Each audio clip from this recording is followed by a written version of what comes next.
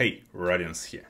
In this video, I will demonstrate a basic implementation of Magic Link email authentication for NextJS plus NodeJS applications. This authentication method is convenient and efficient, simplifying the process for both users and developers by eliminating the need to deal with passwords. While this explanation covers both front-end and back-end basics, remember that this is a simplified solution. If your application manages sensitive information or financial transactions, you would find it prudent to either enhance the security measures detailed here or employ a third-party service. Our discussion relies on the increaser codebase.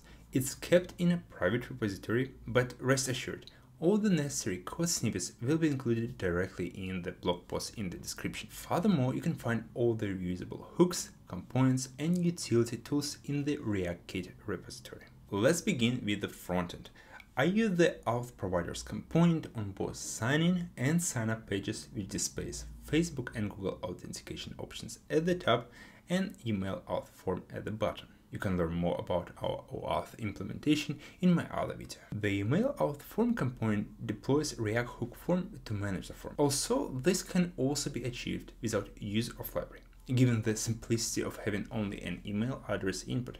Upon submission, we employ the use mutation hook from React query to forward email address to the GraphQL API. If you are interested in an efficient way to generate and utilize types for your GraphQL projects, feel free to check out my other video here. Before sending the request, we also trigger an analytics event for performance monitoring of our email authentication funnel.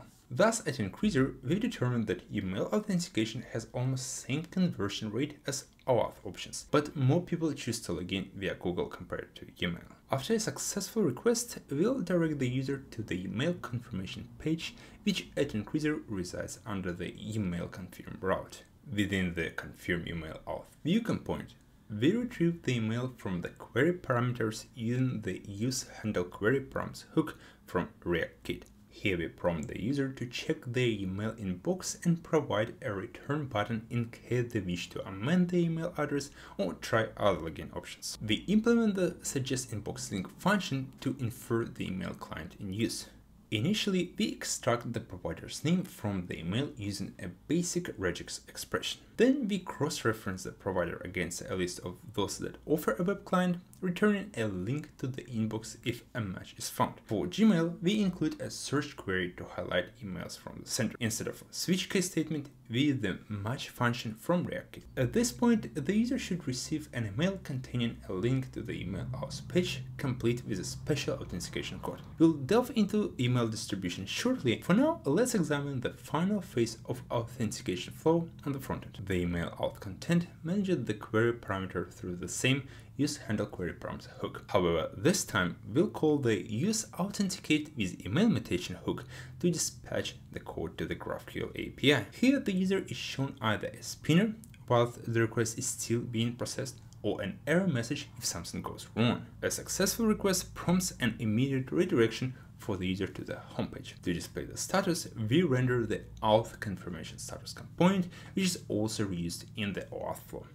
We also provide a prompt to contact support in cases where the user encounters an error. Within the use authenticate with email mutation hook, we use the use API hook that abstracts server interactions to send a request to our GraphQL API. Upon successful request, we'll update the state with the GVT token that we will use to authenticate the user on the frontend. We store the GVT token in the local storage, after which the use API hook will attach the token to every request to the GraphQL API. The use of the use auth session wraps around the use persistent state hook, which is expounded upon in my other video. This stage also involves sending analytics event to monitor authentication flow, and this hook is the sole process by which we modify a session state. An essential point of observation is that I disable React strict mode. This prevents the component from re-rendering during local usage of the app and causing a second API request. If you know a method that prevents a second request while maintaining React strict mode,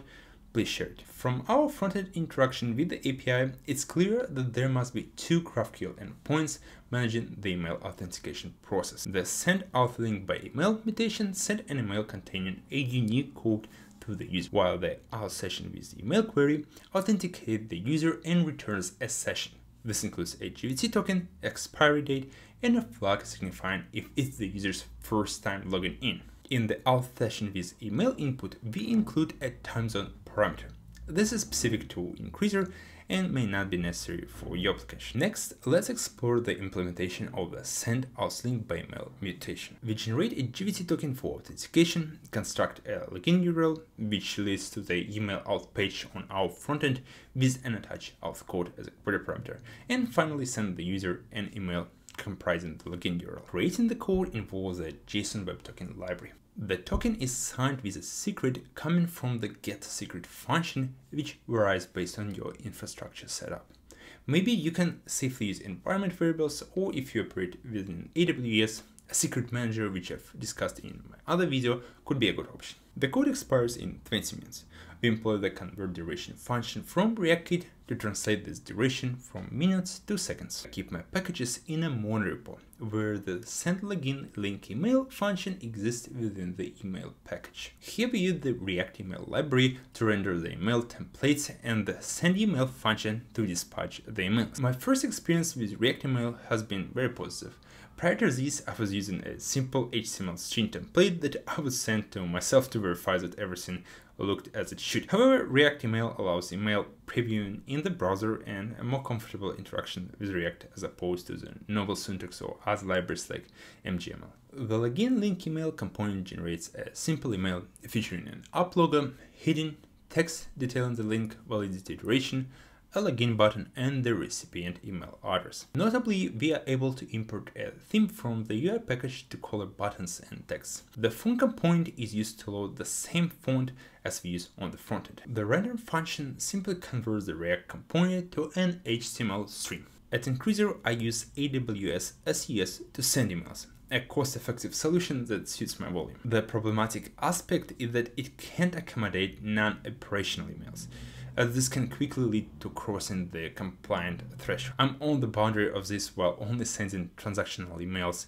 without any promotional or marketing content. In future projects, I might try another provider, and the advantage of the monorepo approach is that it's easy to replace the implementation of the send email function in the email package, while the other packages continue to function with the new implementation.